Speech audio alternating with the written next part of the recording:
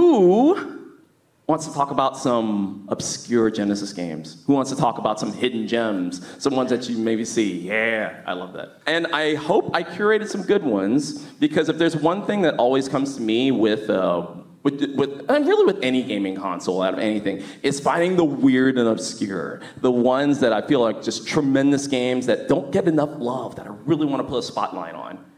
And that's what we're going to do today. So we're basically going to do what I counted 10 obscure games that I feel you must play. Because that's also one of my series on YouTube, is Level 10. It's my list series. Consider this kind of like that, but just obscure Genesis games that you must play. The first one's going to be very familiar. You're probably sure I'm going to, it's like, you know I'm going to talk about this game. Yes, we're going to talk about El Viento. I figured let's just go ahead and do it first. So for those of y'all that don't know, this is one of my favorite games of all time. I have to keep it brief because I will gush about this game for hours. But El Viento, it's a side scroller from Wolf Team, like a Renovation Products. Basically, it's about a treasure hunter who, while he was out treasure hunting in the mines, he actually came upon a Peruvian sorceress by the name of Annette. And this Peruvian sorceress is chosen because she actually is crafted from the blood of an ancient god. And that ancient god is about to be resurrected by a maniacal syndicate. And that maniacal syndicate actually is using another girl to resurrect the god with the blood of Hastur, all while actually maintaining a relationship with Al Capone. Yes, Al Capone. This is all set in the 1920s, by the way. And you get to travel the world. You get to go to Mount Rushmore. You get to go to Detroit. You get to go to Chicago. And you finally end up at the Empire State Building. Oh, yeah, you fight Cthulhu. Yeah, while riding a dolphin. Swinging on boomerangs, using fire powers, screen-filling explosions. And the explosions, we're talking like Michael Bay, boom, like explosions. The amount of what this game can do, you really kind of feel like the Genesis is going to break at any moment. But that's kind of how Wolf Team does. I mean, their games were really made to show off what the Genesis can do. And this is a tremendous game. And it was a game that was really, really hard to find and hard to get nowadays, but thanks to the wonderful people at Retrobit, they recently they're about to release a re-release of this game, like an official re-release of this game. It's also on the Evercade. Like, it's a tremendous side-scroller. If you're into those kinds of games, I implore you, you need to check this game out. And if you ever need any hints, any hints or tips about it, DM me, message me, like for sure. I actually did. The funny thing is that I was part of the official Retrobit release for this game, and so I was on their official stream for it. And I played through this game so much, I did it deathless, pure deathless run, like of this game. And it was so funny because afterwards it was just like, how? I've played this game a lot. So if you ever need any hints and tips on it, hit me up. Like, hit me up for sure. The next one I wanted to talk about is a beat 'em up called Mystical Fighter. Oh, there you guys. I hear some people in the crowd. I hear some people in the crowd about that. Yeah, who here's played it? Who here has played this?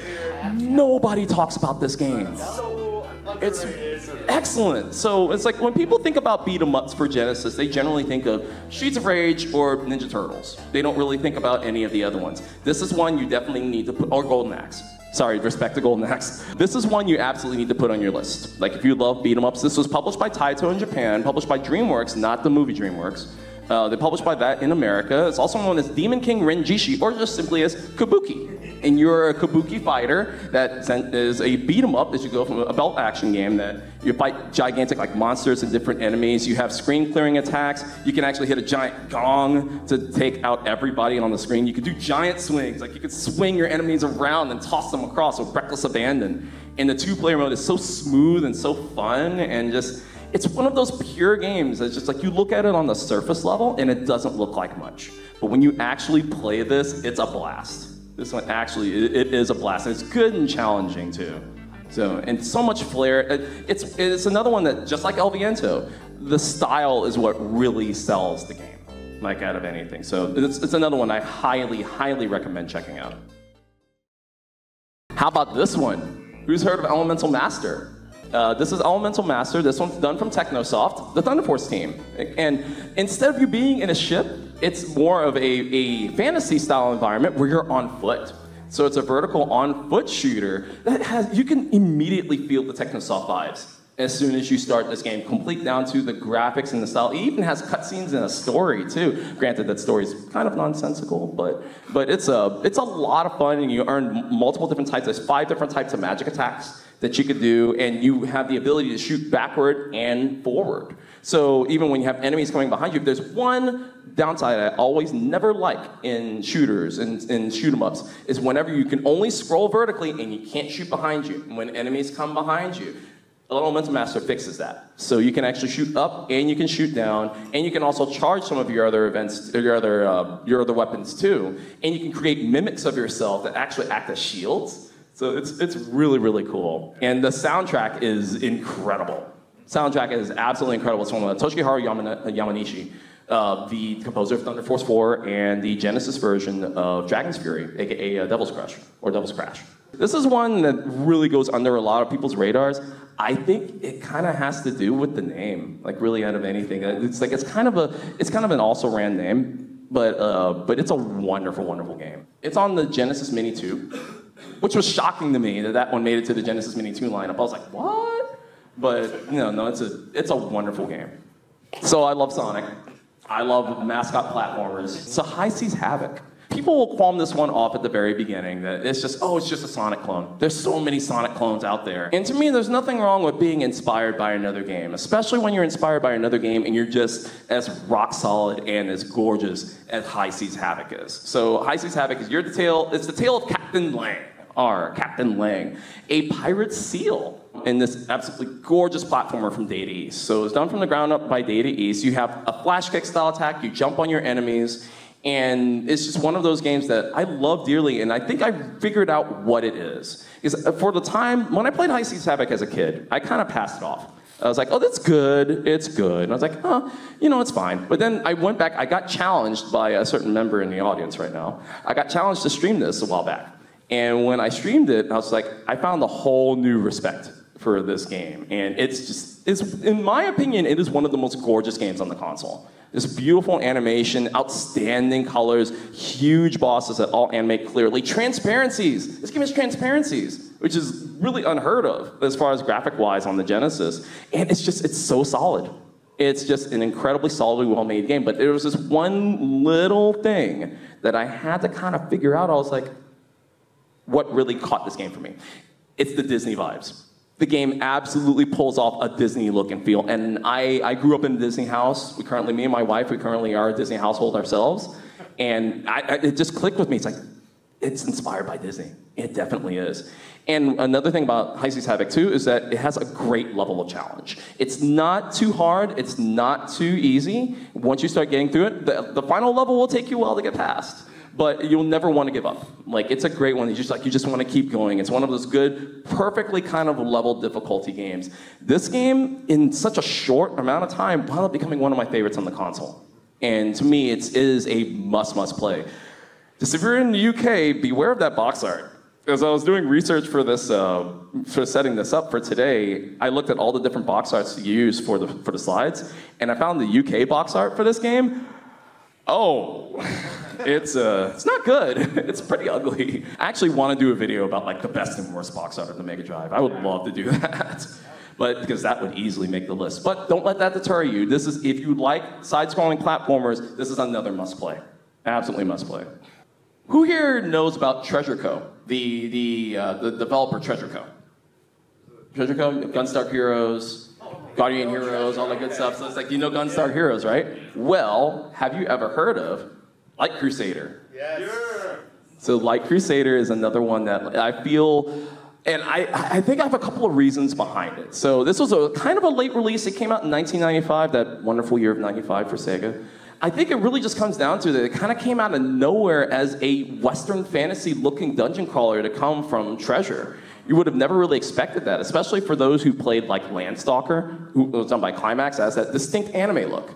This, they decided to go for a realistic Western style, and it was a nice breath of fresh air, because you didn't really see action RPGs with that kind of style, at least on the Genesis at that time. And it is an absolutely gorgeous game. But I feel the reason why people missed out on it is because it came out so late. It didn't really get any kind of promotion. But I think one of the things I love about Light Crusader so much are the puzzles. So with every like Zelda-style action game, there's always a degree of puzzles, right? And the puzzles in this game are so much fun to figure out. It's like as soon as you walk into a room, you hear, answer the riddle. I'm like, ooh, what you got for me next. That's what I love about this. And you have a multitude of different types of magic. You got your fire magic, your water magic, your earth magic, your wind magic. And so as you're figuring out the magic, you can mix and match from another certain treasure action game that I think they might have borrowed this concept from. You can mix and match the different types of magic to see what works out best for you. Some of them are homing seeking, some of them will clear the screen, some of them actually give water abilities for you, some will give you an extra shield or heal you. And it's really neat to figure out which combination works best for either the puzzles or fighting the enemies. If you want some good chill vibes for Genesis, so I'm also huge into music on the Genesis. If you ever listen to the menu music of Light Crusader, I swear I could just sit with like some herbal tea and just chill out to that menu music for hours on end. It's widely available. So this one's not quite as obscure as some of the others, but I do feel it's one that needs a lot more love, especially if you're in the Landstalker. To me, this game is nothing against Landstalker. Landstalker's great, don't get me wrong, but to me, I like this game better. This is another one that was recently brought up to me, thanks to growing up Genesis in stream. This is Devilish, The Next Possession. Devilish. It's done by iSystem Tokyo and published by Sage's Creation. This one's actually a sequel. The original came out on Game Gear, and the sequel came out on Genesis. So let me break this down to you. Who here are fans of Breakout or Arkanoid? Okay. So the concept of this game is that a prince and a princess basically get possessed by this evil demon, and they're turned into breakout paddles. Mr. and Miss. And essentially, you can control the panels where they're either horizontal, vertical, you can angle them in different types, and you hit the ball to get to the end of the stage, just like you would with like Arkanoid or Breakout. And it's really hard to explain why I fell in love with this game very quickly. Because I remember playing it when I was a kid, and because I got to rent a lot of games as a kid. So I remember renting it, and I had no idea what I was doing. It's like, I have no idea what this is. I had never played Arkanoid before, so I had no idea what this is. But this is another one that I picked up during stream, and I was like, this is awesome. It was like, are we gonna do this again the next day? Yeah, we're gonna do this again the next day. It's like, I want another shot at this game. It's like, it's wonderful. The boss fights are also huge, and a lot of fun trying to figure out like where the weak points are and where to hit, where to find the bonus extra items. And then the music, the music in this game is incredible. It was done by Hitoshi Sakimoto, who is the same composer of Gauntlet 4. And the Genesis rendition of Captain America and the Avengers. Midnight Resistance, another Data East classic. A couple of other ones that they did the music for. This is another one that, like, it's weird, especially because the box art kind of doesn't really tell you what you're in for. But if you're curious about this, you might have fun with this one. And I really enjoyed it. I played this one on the way up here on my Analog Pocket. And I was like, once again, this wasn't originally part of today. I added it in there yesterday because I was like, no, I want to talk about Devilish. So it's like, no, it's a great one. Going back to space shooters now, this is Glay Lancer, also known as Advanced Buster Hawk Glay Lancer. This is a absolutely stunning side-scrolling shmup from Messiah Games and NCS, only released in Japan until now. Who here were readers of Die Hard Game Fan? Back in the day. Anybody remember? Okay, cool. So it's like you remember Die Hard Game Fan. I remember distinctly in Die Hard Game Fan in Import Corner. Like they would cover import games that either they would really love to see get localized, or didn't get localized, and I remember Glay Lancer getting a lot of coverage, and I wanted this game as a kid. Even though I had Sega Channel, and sometimes Sega Channel would bring in imports, they never picked up this one. Like this is another one that never really, so it seems like with shooters on the Genesis, what I really love about it is that every single one has a different mechanic.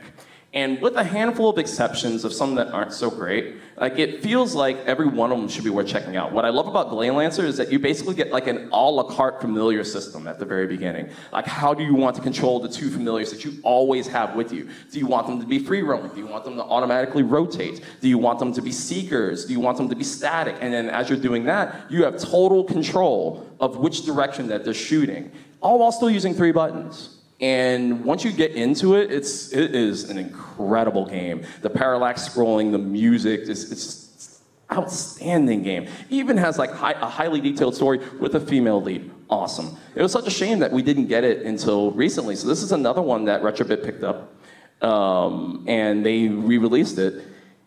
And I mean, I really don't want to like kind of toot my own horn here a little bit, but Retrobit actually invited me to be a part of this, and for the first time of this one, just seeing my name in the credits for anything in like a manual, like for a Genesis, just for being a part of the making of this game is just so incredible. And so now this is now a game that means a tremendous amount to me. If you do want to play it digitally, it is also available on the Switch. It was available on the Wii Virtual Console like back in the day too, but it was never like translated, like officially translated until now. So it's an outstanding shooter, and I mean beyond being a part of it, you should just check this one out anyway. Like, great game. One of the main things that I hear about Genesis, in fact, I did a whole panel at Southeast Game Exchange with my buddy Jay from Square Pegs about RPGs on the Genesis. Genesis doesn't have RPGs. I'm like, you're not looking hard enough. There's some really, really good ones. I mean, we might not have the big names like Final Fantasy and Secret of Mana and all of that, but we have Warsong, which is also known as Langrisser. What I love about this game is that it takes like that concept of a grid-based real-time strategy game, but you have full control of up to like 30 troops at once. It reminds me of a 16-bit version of Dragon Force on the Saturn. Like, very simple. It's very easy to get into. It is one of those games that, like, one wrong move could end your entire game, but don't let that deter you. The more that you actually learn about the strategic battles, the more that you will gain the skills, and you'll learn about the leveling up system, and there is permadeath, so you do have to kind of keep that in mind, too. It's also known as Langrisser, the Descendants of Light, and also appeared in Japan on the PC Engine. So, but this was the only officially licensed Langrisser game up until, I believe, was it the 3DS or was it the PSP that got an official Langrisser release? But it all started with Warsong. And this one also appeared on the Genesis Mini 2 as well. This one may not be obscure because I think most of you will know about this game, but you might not know about this version of this game. Marble Madness, one of my all-time favorite arcade games. I love Marble Madness dearly. However, who is familiar with the Western release of Marble Madness, the Electronic Arts release? Yeah, and so for the longest time, I thought that that was the only release of Marble Madness. Only semi-recently did I realize Tengen Games actually made their own version in Japan. And it's a lot more accurate to the arcade. It looks wonderful, it plays wonderful, it sounds wonderful. Cool, two other cool little extra features. It works with the Sega Mega Mouse, which is really cool, and it also works with the Master System Sports Trackball. So you could use both of those with it, and it feels almost just like the arcade. It's sick. It's sick. And it has music that doesn't make your ears bleed. So that's a bonus. So when growing up Genesis, I generally wanted to keep it the officially licensed games. But there's one unlicensed game that has become not only one of my favorite games on the system, but one of my favorite games of all time that I wanted to give a little bit of love to, and that is Xenocrisis. Who here has played Xenocrisis? Outstanding twin-stick style shooter where you're a pair of army people that basically just save the world from an alien invasion. That's what it is. Save the world from an alien invasion. The bosses are huge. The music is just tremendously done by Savage Regime. This game has now kind of become a tradition. Because whenever you have those games that like have multiple endings, where like you could get a bad ending if you do a certain thing wrong, or you can get the good ending if you want to know. Talk to me afterwards. I can show you how to get the good ending. But yeah, clear out all the aliens, take out the huge bosses, keep kicking butt, complete with 2-player multiplayer, no slowdown, no flicker. Game plays like an absolute beast from beginning to end, and it is tremendously awesome. And it's available on pretty much everything now. But it started with the Mega Drive, and that's why I actually really wanted to call attention to it. The homebrew scene on the Mega Drive is so mighty. There's so many different cool unreleased games that you can get now. It's really fascinating. But Xenocrisis is really the one that sticks out the most. I love this game, and I know how to get the good ending. I still have yet to get the good ending. So one of these days on stream, it's gonna happen. It's gonna happen. So yeah. But much love to Bitmap Bureau, and much love for Xenocrisis. It's a tremendous game. Well, yeah, I guess that's it for me. So thank you all very much. Appreciate everybody for being here. I hope to see you all on the streams, see you on the YouTube. And as I always say, be you and be awesome. I'm G, and I'll see you on the next level. Thanks, everybody.